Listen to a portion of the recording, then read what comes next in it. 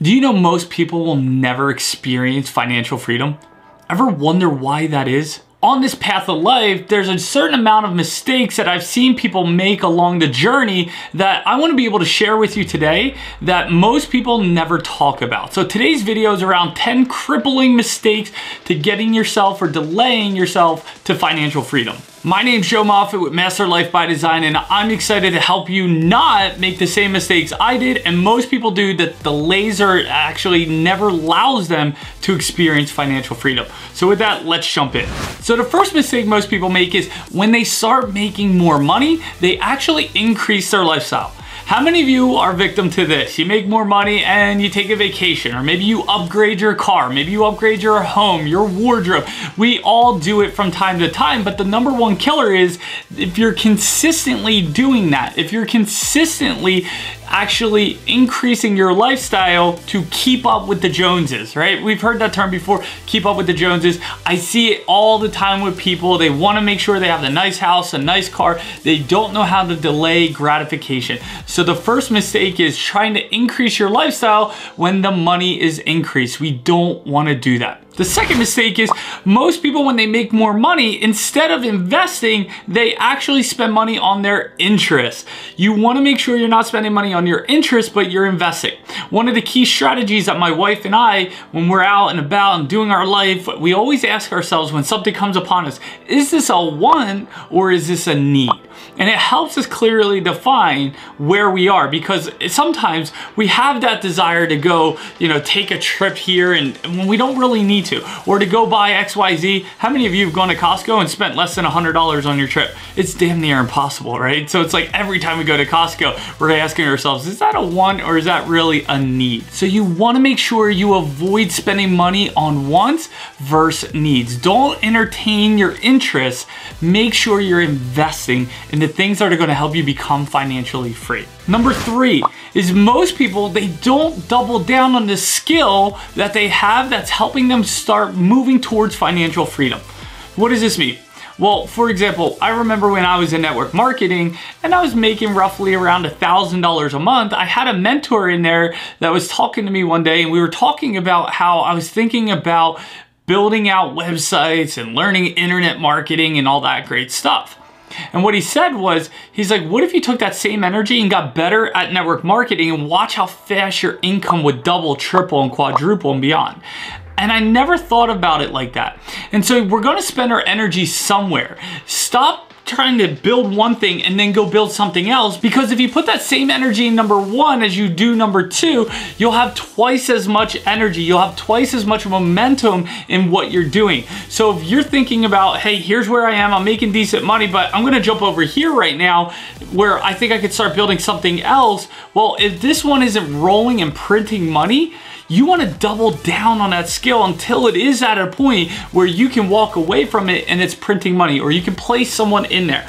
So the third mistake is most people don't double down. The fourth mistake is they stop working with a coach or a mentor who's helped them get to where they are. See, most people, as they start having success and they start climbing that ladder financially, what we tend to do is we start to get comfortable. We start to get really comfortable in the lifestyle we have because maybe we increase our lifestyle. And so we get so comfortable versus really sticking to the game plan of creating financial freedom. So what I would encourage you to do is stick with your coach, stick with your mentor. If you have to change it up, go get a new coach, go get a new mentor. Absolutely. We have coaches here that can hold you accountable at Master Life by Design. That's a big deal. When you don't have accountability saying, hey, you're living good, but you're not there yet. If you don't have someone doing that, most people will make this mistake and just stay comfortable versus continuing on to their path of financial freedom. Mistake number 5 is they allow their ego to catch up with them. What do I mean by that? They start looking down on people. They think they're higher on the totem pole than they actually are. They think they're better because they make more money, or they have a better title, or they have a bigger following. And so the ego is so damaging on your path to financial freedom because those people people that are helping you get there, or those situations that are helping you get to your path of financial freedom, you might be changing their heart on how they see you, or that lens that they look at you from. And you might start severing those connections that you have. And we all heard the saying before, your net worth is in direct proportion to your network. And if you're destroying those relationships, then you're not going to be able to continue building that audience, or building that business, or building that customer base the way you did in the beginning. And I always like to say, never forget where you come from, and never forget who helped you get to where you are today, because they are the people that you want to honor on your journey. So don't make this mistake here. Mistake number 6 on the path to financial freedom is we get too emotional. We allow our emotions to overtake us.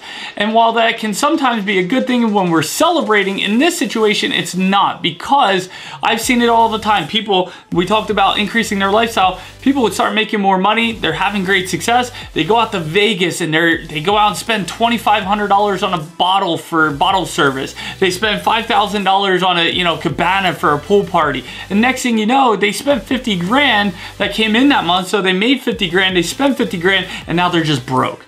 And so the emotions get the best of them. That delays their success. Also, what else happens is we start getting a certain level of success, and now we allow fear to creep in. I see this all the time with clients. Fear creeps in. They're afraid they're gonna lose it all. This long journey they've been on, they're afraid they're gonna lose all their money, or what they did, their audience or their business that got them to where they are today. And so they start making decisions about their future from a position of fear. And as Tony Robbins says, a decision made from fear is always the wrong decision. You wanna make sure you have an objective opinion around your financial future and the path and the decisions you're making along that path. You can't allow emotions to get you caught up, because emotions change all the time. And if you've ever been around someone where their emotions are just kind of swinging like, the arm of a clock, right? A grandfather clock, right? And it's like, you never know who you're going to get that day. That is not a recipe for success in business or on your path to financial freedom. Mistake number 7 is they jump to the next shiny thing. While it's important on your path to financial freedom to have multiple income streams, which we'll talk about here in a little bit, but they jump from one thing to the next, and they have that shiny object syndrome. Now, it's important to be flexible as you're moving forward on your path to financial freedom, but most people, they actually say, oh, look, here's this great opportunity, and let me go learn this, and let me go do this, and let me start this. And the problem is they never reach their goal. And so I gave this great analogy to a client before, but what they're doing is they're on the mainland, and they're trying to get to this island over here, and what they do is they build a bridge halfway. And then they stop and they walk back and they go build another bridge to the other part of the island, and they build it halfway and they stop. Most people with the shiny object syndrome have many bridges halfway built, and they have none fully built. You want to make sure, and I've talked to billionaires, I talked to multi-millionaires before, and what they do best is they build one bridge to the island, they have their success, they create financial freedom, then they go back and start building more bridges. They don't build multiple bridges halfway done.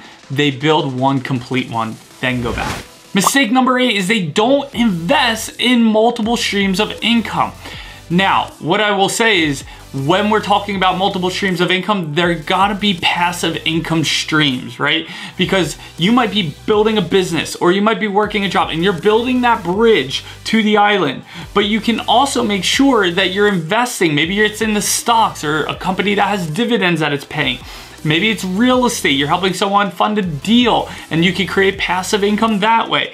You want to make sure that you're funding your investments along your journey. And sometimes that even means funding your business in the marketing or advertising so that you can go to that next level. So you've got to make sure that you invest along your way to financial freedom. Number 9, this is a big one, is they stop dreaming. Most people on their path, they have this destination, but they stop dreaming. They stop losing the vision that they had for their life. They start putting these limitations on themselves, saying, I can only go to here, but I can't go any further. And we box ourselves in to say, here's this degree of success that I can have, or amount of money that I can have. And if I try to go outside of it, it's a no-go. So I'm just gonna settle. I'm gonna say, this is a good life. This is what I'm gonna take. This is my slice. And I want you to know that's BS. You can have more. You need to learn to dream bigger. One of the biggest things I do with clients and holding them accountable, and even for myself and guys in my church and people that are in my mastermind, is I challenge them to dream bigger. Because it costs you nothing to dream bigger, but it'll cost you everything if you don't.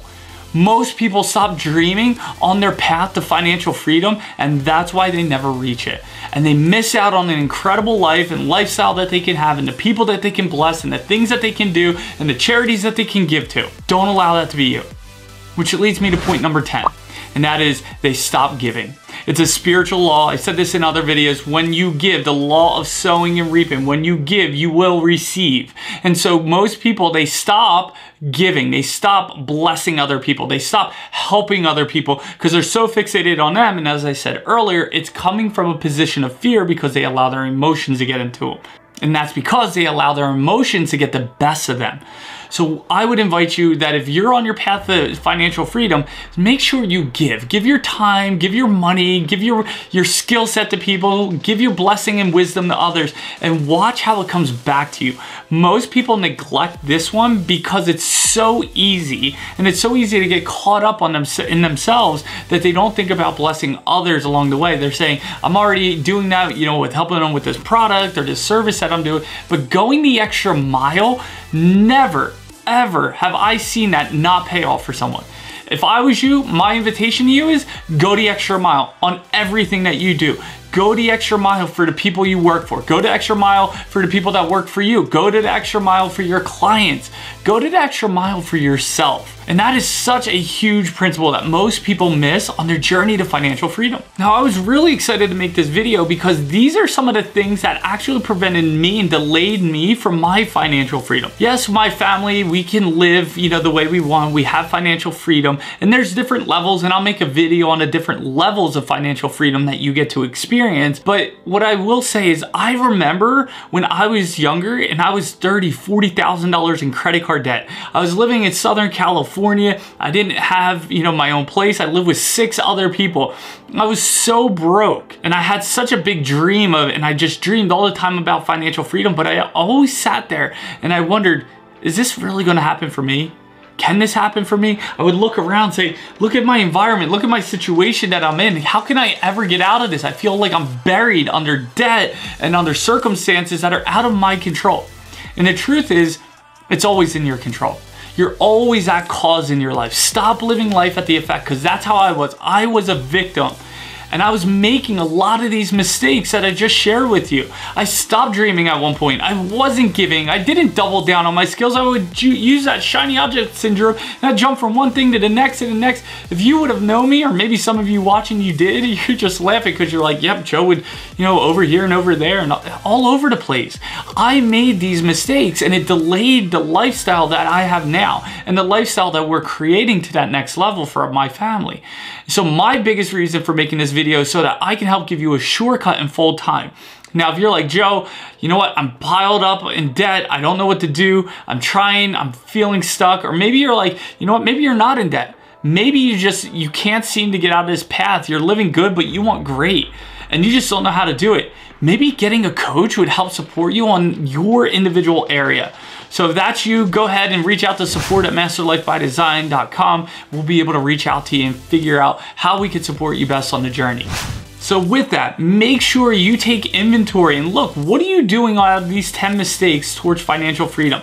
Which ones are actually delaying your financial freedom? See, we're all meant to have that lifestyle. We're all meant to have financial freedom. There's no reason why we can't. The marketplace is way too big, and you deserve financial freedom. You deserve to consciously live the life that you want and the lifestyle you want. That's what this channel is all about. So I encourage you to move forward. I'm cheering you on, and if you need help, reach out so we can help with that. So with that, guys, hope you found value in this video. Make sure you subscribe. You can give it a thumbs up and leave an awesome comment below, but most importantly, subscribe, put on that notification button so that you can know when we come out with all these great videos. We love to hear about your success on your journey. So make sure you comment below. And with that, hope you guys have an outstanding rest of your day. Enjoy. Joe Moffitt with Master Life by Design. See ya.